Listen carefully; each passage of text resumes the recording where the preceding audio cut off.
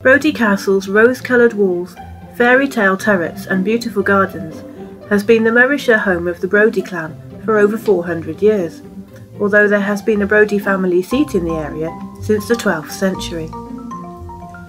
The castle itself houses magnificent collections of artworks, ceramics and furniture, over 6,000 books and a letter from Robert the Bruce.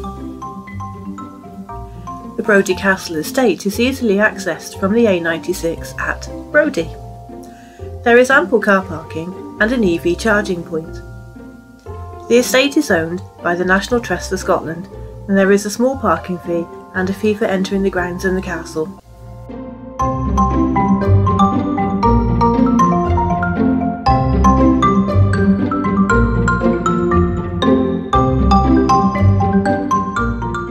Hello, I'm Ellie. And I'm Martin. And today we are at the stunning Brodie Castle in Morayshire, the home of the National Collection of Daffodils. Daffodils.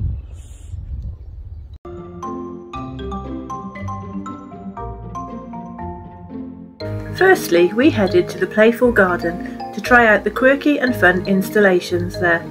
The garden explores the history of the Brodie family in a novel and fun-filled way which everyone can enjoy. There is also a giant white rabbit. This is Scotland's biggest bunny sculpture and is very popular with both little kids and big grown-up ones too. Nearby there is a woodland adventure park and an indoor soft play area.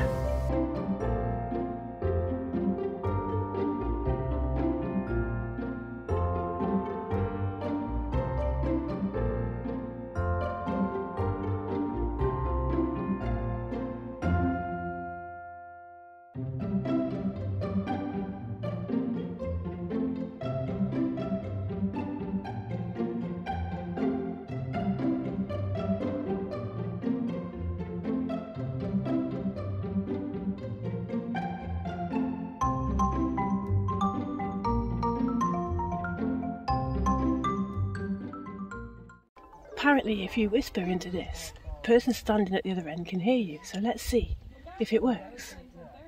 Hello? Hello, Border.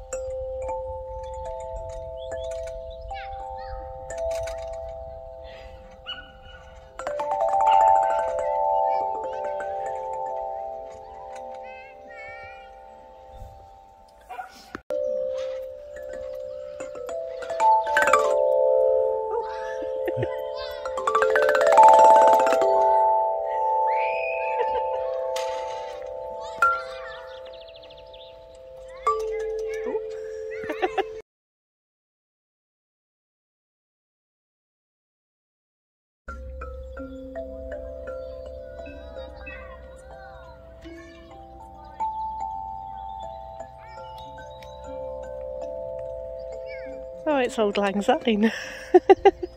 That's clever.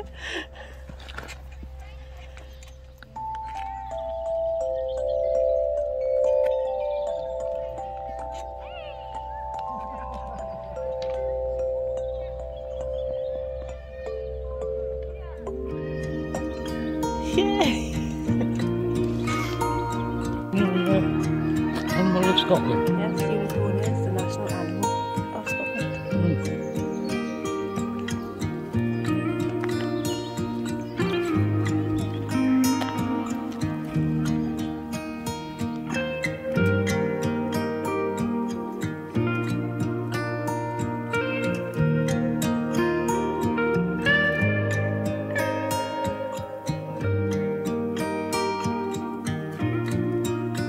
Arachnophobes, look away now. And I think he's cute. Hello, mate.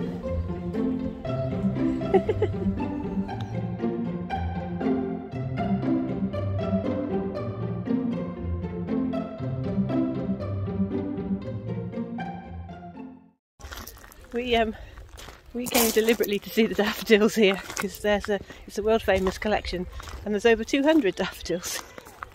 But they're not actually out yet. It's April, we thought they would be.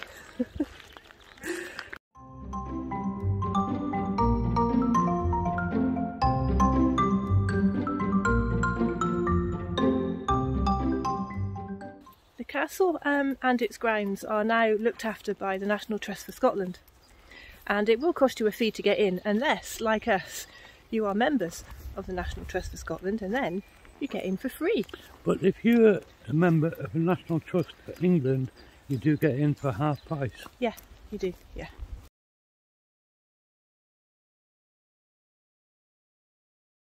I wandered lonely as a cloud that floats on high o'er vales and hills, and all at once I saw a crowd, a host of golden daffodils. Find them. Hey! There may not be daffodils in the nursery, but there's plenty in the walks around the estate. It certainly so we're is. not too early after all. No. I'm a bonny. They are very bonny. Mm-hmm. The estate is home to the National Collection of Daffodils, with over 200 different species in its grounds.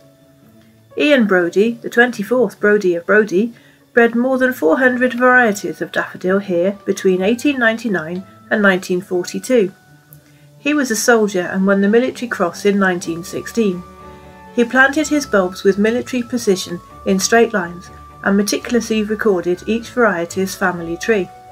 He personally named over 130 varieties. The rest he left to be named by the estate's seedmen and his friends. Did you know daffodils were originally called Daffodils? The Brodies can trace their family tree back to Malcolm, Thane of Brodie, who died in 1285. When the castle was originally constructed, or whether it replaced an existing structure, isn't known, but it's thought that at least part of it dates back to the 1560s, when Alexander, the 12th Brodie of Brodie, was laird. Alexander had previously forfeited his right to the castle because of his involvement in the 5th Earl of Huntly's rebellion against Mary Queen of Scots in 1562, but was reinstated as Laird of Brodie in 1566. The house is a typical Z shape, characteristic of a Scottish fortified house of the 16th century. The estate was pillaged in 1645 by the Royalists, who were fighting for Charles I against the Scottish Covenanters during the Civil War. During the 18th century, the house and gardens were extensively remodelled by successive lairds, running up a debt of more than £18,000, which was inherited down through the generations until 1824, when William, the 22nd Brodie of Brodie, rashly commissioned more work. But this work wasn't completed, and the work that was could only be paid for when William prudently married the heiress Elizabeth Bailey of Redcastle. He also commissioned more work, including the formation of the present entrance hall and library. It was the foresight of the 25th Laird, Ninian, and his wife Helena, who mapped out a plan for the castle's future, which has enabled the seat of the Brodies of Brodie to be preserved and held in trust for the nation. Ninian was born in the castle in 1912 and lived there until he passed in 2003. You can take a guided tour of the castle, which lasts around 45 minutes, but you'll need to book this online before you come to visit the estate to guarantee a place. Brodie's copper beech tree is thought to be around 250 years old, but it is showing signs of severe distress. Beech trees are shallow-rooted, as they gain most of their nutrients from just below the surface of the ground. However, centuries of feet walking beneath its branches have compacted the ground and damaged its roots, meaning the tree can't get the nutrients it needs. To help the tree and its roots recover, the tree has been roped off and the ground below its branches has been aerated and mulched. It's hoped these measures will help the roots to heal and the tree to de-stress so that it can live for many years to come.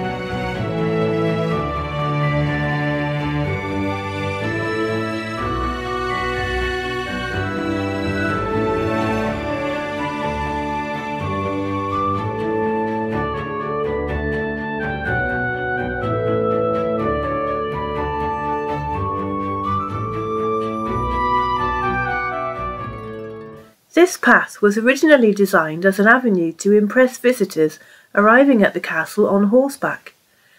The area was landscaped in the late 1760s, when the triangular lawn was laid either side of the path to resemble the arrow on the family crest. Originally there were 5 ponds, which were joined together in the 19th century. The pond is home to a variety of wildlife such as swans, ducks and bats. There's even an otter. The grass is only cut once a year at the end of the summer, so that wildflowers and insects can thrive here.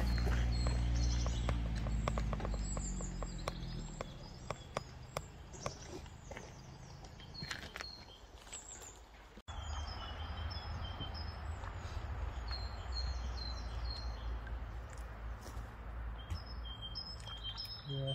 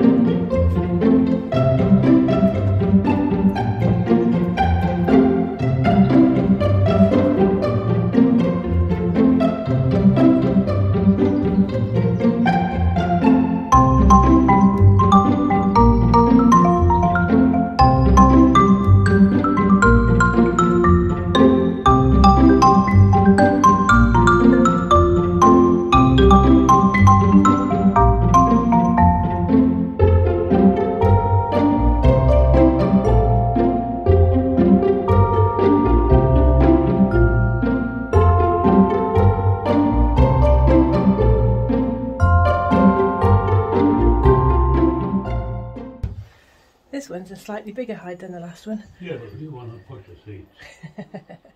I like the fact though that they're all ramped so that disabled people can get in, and there is actually a little area where a wheelchair can sit as well and look out.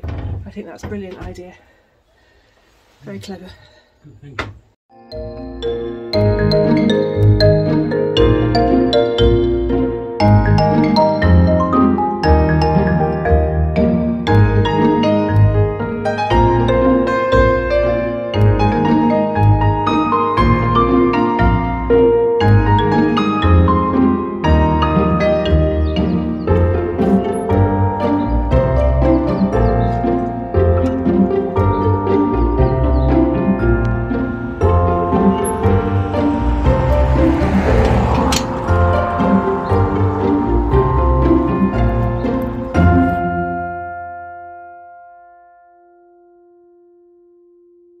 In the grounds of Brodie Castle is this Pictish stone.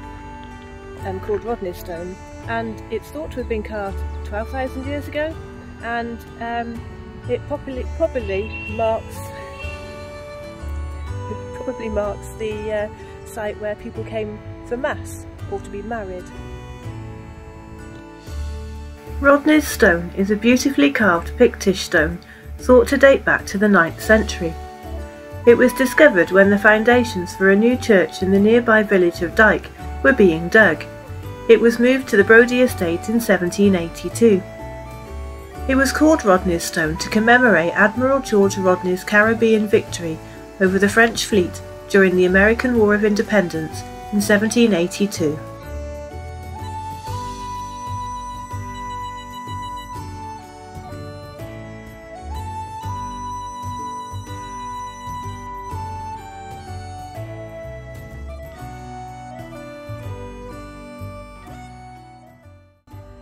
Well, I hope you enjoyed your wander around the Brodie Castle estate. It was lovely, wasn't it? It was, yeah. And we didn't go inside the castle. We did find daffodils in the end. Yes. Came especially for them and they're not out yet. It's just like us. We were particularly impressed, however, by the fact that the walks outside, in the gardens, around the pond, in the wooded area and the hives are all wheelchair accessible. A lot of thought and attention's gone into it. It's been good, like. Yeah, yeah, it was really good. Anyway, we do hope you enjoyed it. Thanks ever so much for watching, and we'll see you next time. Okay. Bye bye now. Bye.